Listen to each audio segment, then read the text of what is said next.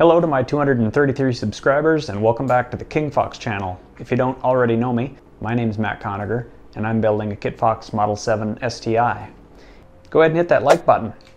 It helps out the channel, and feel free to share this video with all your friends and family. In this video, which is vertical rudder, I'm going to be dropping in the last 3 bolts, the washers and the nuts that go on them, hand tighten them, and get this thing lined up. In the previous video, if you haven't watched it already, go back and see that one.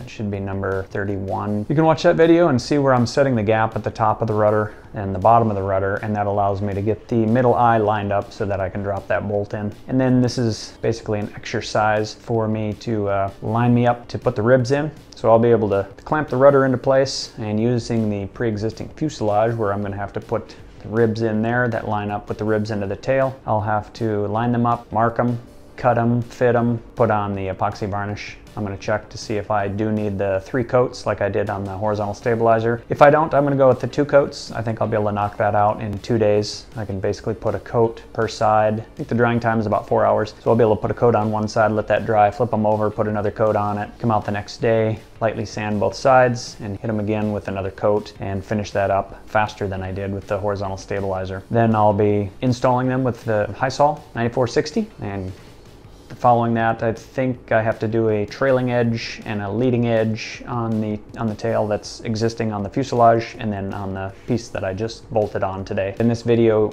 I found that my rudder swings farther to the right than it did to the left, and I just put the horizontal stabilizer out, and I was able to measure from the swing to the left and the swing to the right based off basically each point on the horizontal stabilizer, and I had about an inch difference.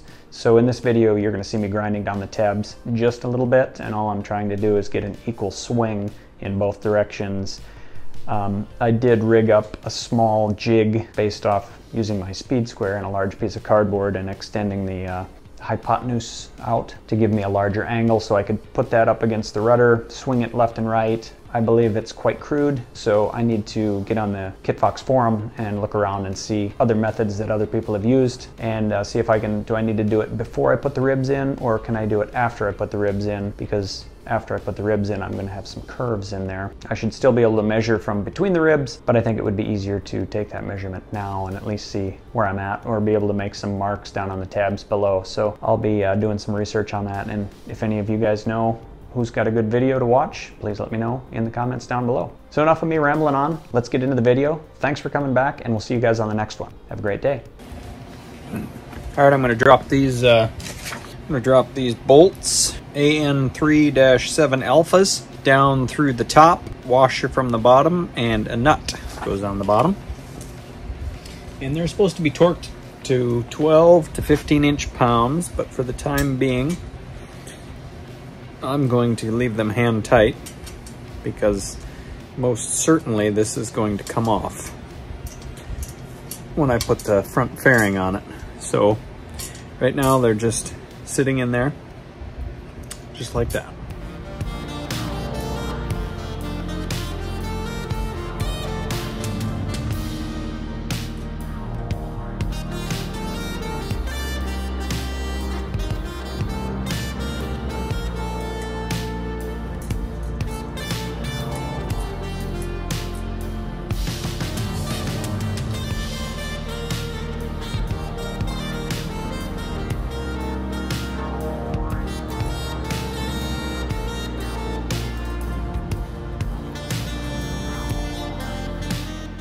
All right, next thing I got to do is do a little bit of filing to make sure that I achieve 25 degrees of rudder travel in each direction.